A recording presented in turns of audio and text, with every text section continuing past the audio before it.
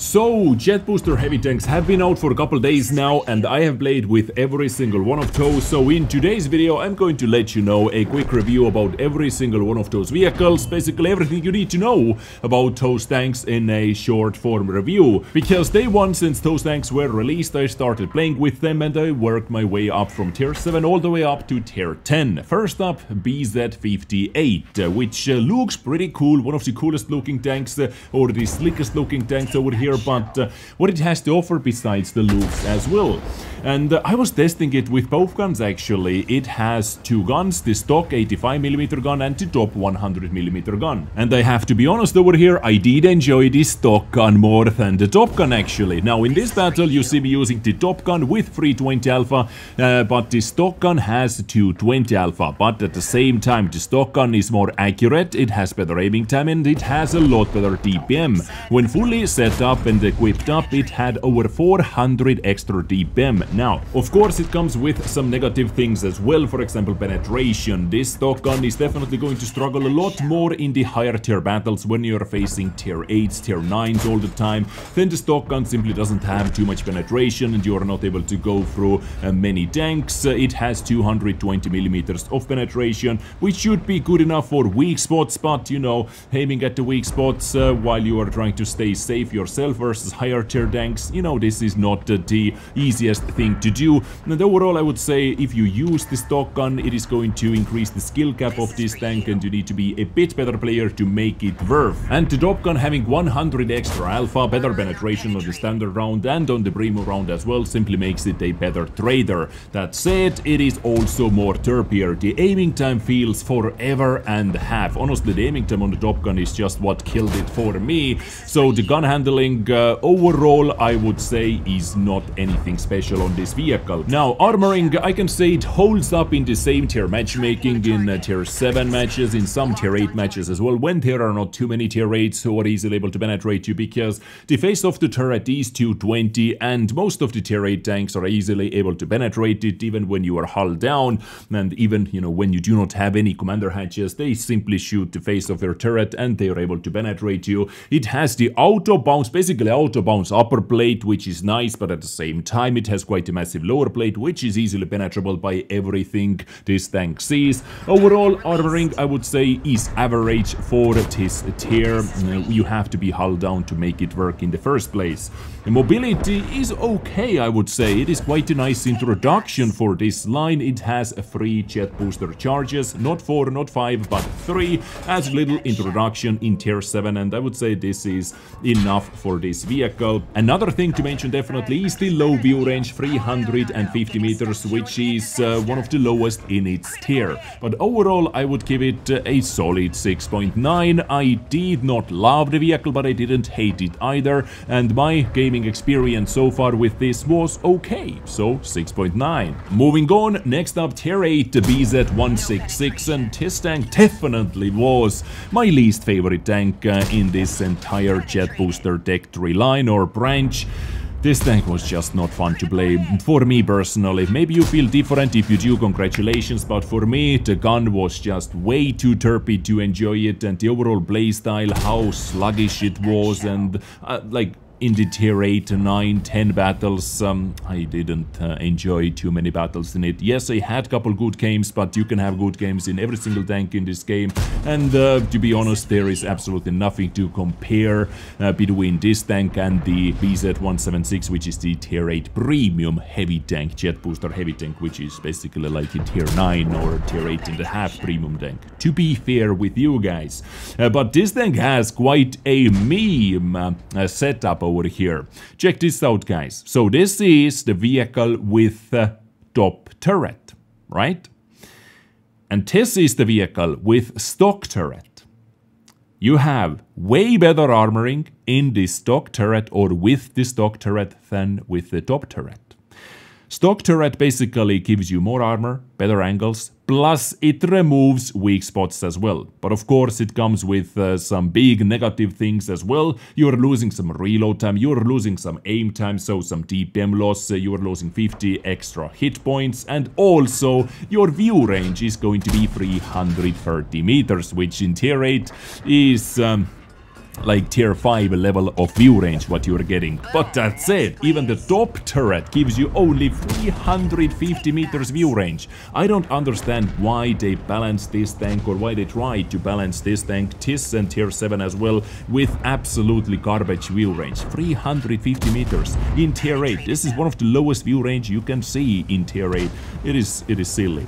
Now, mobility, it has 4 charges, which is nice, you know, 1 extra charge compared to the tier 7, but still, as I said, the overall mobility simply felt super sluggish. And overall, the only thing what was keeping me in the game in many battles when I was trying to chase the final enemy vehicles, or trying to get into good early positions, or run away from some bad positions, were the jet boosters. But once you are out of tows, you are not really going to enjoy the mobility that much, because 30 top speed with without turbo, or 35 with turbo. I was using rammer, turbo, and the stabilizer on this. Yeah, you know, I could boost the view range as well, but if you have so ridiculously low view range already, why should I boost it? I better help out the gun a bit, or deep them a bit, or the mobility to be closer to my enemies, so I'm not going to miss that much, and I do not need to worry about the spotting anyway, right?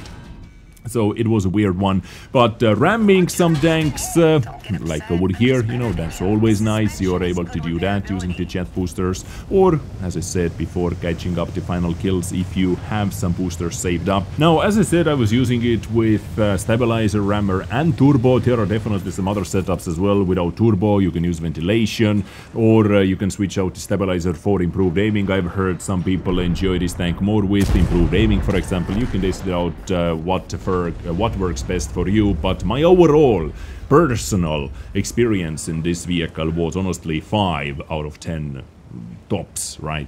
Good alpha, but derpy gun, and quite a boring gameplay or playstyle. Moving on. Coming from my least favorite tank, which was tier 8 BZ166, into my favorite tank in this entire line, BZ68 tier 9 jet booster heavy tank. And I gotta say, I actually did enjoy it. I enjoyed it very, very much. I enjoyed it more than tier 8, tier 7, tier 10 as well. It is just, you know, I like a couple things about that. So let's talk about what I like about this vehicle. I actually do like the gun on this tank. Yes, once again, it is quite derpy, but compared to what this line, like the entire line has already, how derpy the tier 10 gun can be, how derpy the tier 8 gun is, you know, those 2 gun options in tier 7 as well. Comparing all those things, to have 530 alpha, which is very juicy in tier 9, to have 530 alpha and with a test gun handling was just enough for me to still enjoy it. 248 millimeters of standard AP penetration. I like that it has 80 as the standard round, and 315 heat penetration gives it very nice flexibility in the penetration department as well. I do enjoy AP more than APCR for sure, and that 530 alpha makes it quite a nice trader as well. You're able to outrate most of the tier 9 vehicles, some tier 10s even you're able to outrate that has 490 alpha, for example, or 400, 440, around that. That makes you quite a nice trader in this vehicle, and I started off very hot in this tank. After my first 4 battles ever in the BZ68, my average raw damage, not combined, but raw damage was 5,200. But I knew that this can only go downhill from there, because this tank definitely is not 5k tank, at least not in my hands. And right now it is around 3.6, 3.7, 3.5, around here after 20 plus battles, which I feel like where I could hold it, the damage number at least. And I was not expecting that from this vehicle, but I do enjoy the gun, even though it can be derpy, yes, but you know, depending or thinking about which tanks I was playing before that, I quite enjoyed it. And the armoring can hold up. It has commander hatch, and this is what most enemy tanks are able to penetrate on you if you are hull down your commander hatch, which is not the easiest, not the biggest commander hatches, and it is actually positioned a bit in the back part or in the rear of the turret as well, not in the front or not exactly in the center.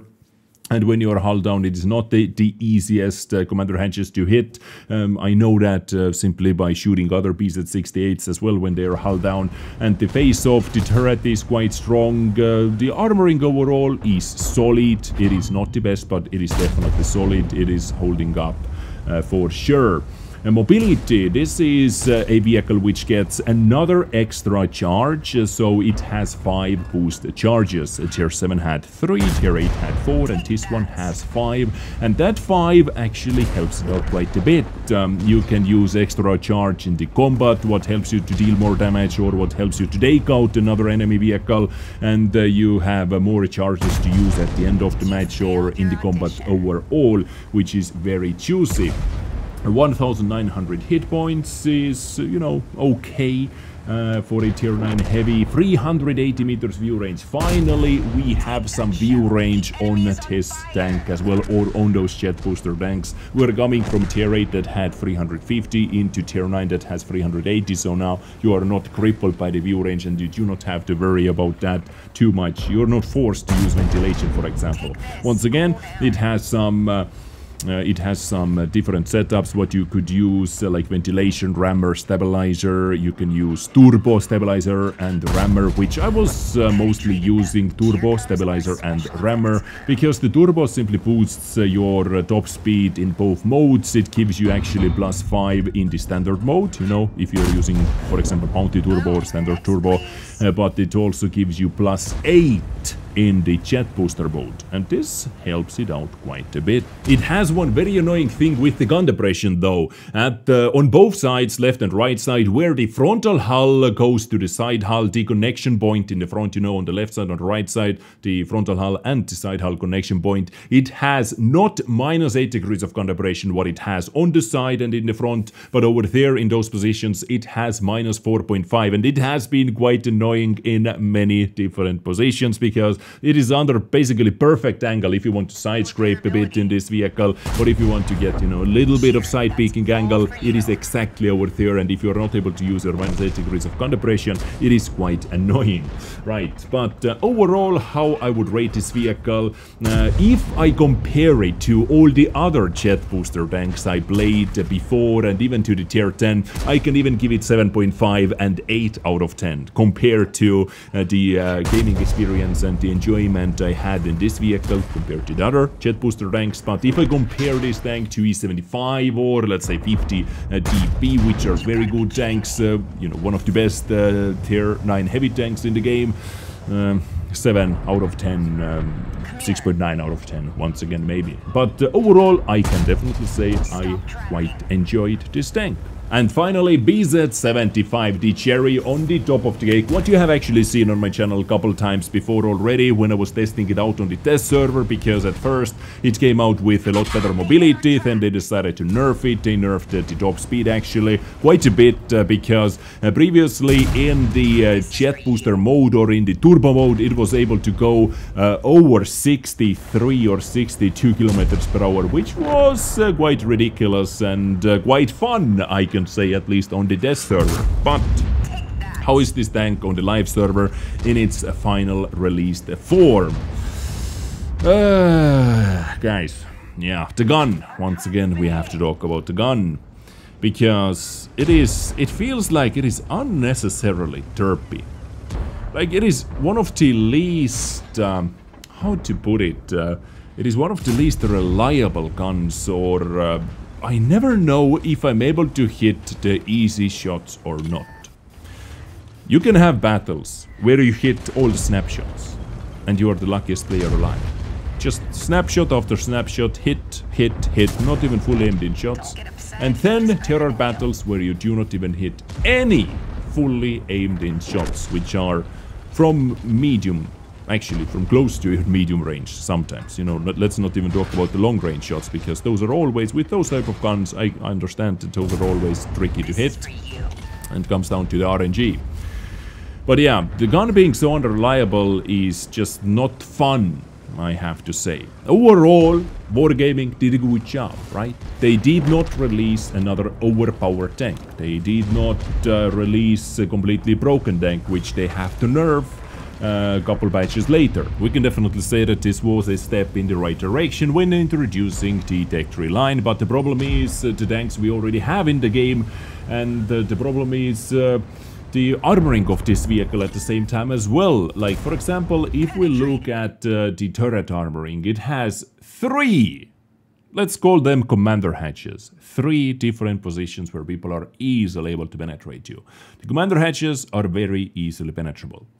Plus, then there is the middle plate as well, which versus tier 10 vehicles, tier 9 tanks as well, is very easily penetrable. So, to use some kind of skill to hide your weak spots, it is impossible because you need 3 different guns to block all your, commander hatches, to wiggle with your turret, because there are just way too many positions to hide, to protect. Like, if you wiggle, yes, you're making the commander hatches harder to hit because they are moving a bit more than the center plate, but, once you wiggle, then just aim at the center plate, the center commander hatch, and you are still able to get the penetration out of that easily, quite easily, I can say so. So the armoring, well, seems like they simply didn't go for the heavily armored hull-down vehicle approach on BZ-75, which is nice because, once again, I didn't want to see another completely broken hull-down tank. But then if you add so many weak spots, maybe the gun handling could be a bit better, right? Overall, I can say I definitely did not hate the vehicle. I don't think it is garbage. I quite enjoyed playing with it, but at the same time, it was quite frustrating to get penetrated everywhere, like by almost everything, right? Now, mobility, I would say is quite okay. Yeah, outside the jet booster mode, it is sluggish. Yes, it is sluggish, but inside the jet booster mode, if you have turbo on it, for example, if you have the maxed out field modes as well, it can go up to 37 or up to 55 in the jet booster mode, and that gives it nice flexibility at the end of the matches, at the start of the matches, once again, catching up with the damage or using those boosters in the combat maneuvers, which I have done a lot actually, trying to get quick flanking shots or trying to dodge artillery, and I would say all those tanks are made for the artillery skill as well. How is it called? You know, what shows the lines when the arty shot is coming towards you. Because in those tanks you can actually, if you have, let's say, 200-ish hit points left, in those tanks you can actually use the jet booster and accelerate out from the arty splash when you see those things happening. When you see the arty shell coming towards you, you actually have that reaction time to boost yourself out and to not get blasted away if you have low HP and if you have some boosts left. So this is a very unique thing about those tanks, definitely to mention over here. It has saved me many times. Honestly, I have used it many times simply versus artillery, and this is why I unlocked the skill on my commander as well. Do not overuse your boosts at the start of the battle. What I see many BZ-75s too, who boost into the first position and then they spend, let's say, 10 seconds waiting for the enemies. Because why would you boost yourself into that position so early before anyone else, even logically is able to get over there, right? The hit points, it has a nice chunky amount of hit points, 2500 base hit points if you have it maxed field mode. It gets the passive hit point bonus as well, you can boost it up to 2630, and if you're using improved hardening on the top of that, you can get almost 2900, which is nice and counters the amount of weak spots in the turret at least. I guess this is one of the reasons why they gave it 2500 base hit points, which is nice. Right, so BZ-75, as I said before, I did not hate the vehicle, but there are so many other tier 10 heavy tanks where I feel like I need to work a lot less to get the same amount of damage, to get the same result. I don't know, does it make sense, guys, what I'm trying to say over here? Hopefully it does. It is nice to see that it is balanced. But also the question is, why should you play this tank over VZ-55? Why should you play this tank over 60 DP, IS-7277, Grunvan, many other tanks, M4, Can we compare it to M4 or not? I guess why should you play it over those tanks is the jet booster feature, which is unique for BZ75. BZ75. Overall, how I would rate this compared to the other tier 10 heavies, maybe 6.5 out of 10, 7 out of 10 to be polite over here, because I had some fun battles in it, I had some good time in it. Can't say I didn't have a good, I cannot say I only had bad time in it, but I had some very frustrating battles in it definitely as well. But just my 2 cents about all of those vehicles in one video. Let me know what you think about this entire line yourself, which tank is your favorite. Please do let me know in the comment section down below, where you can also find thumbs up button or thumbs down button, depending how you enjoyed today's video. That is me done. I get you next time with something else. Stay awesome, stay beautiful, stay naked, take care and bye.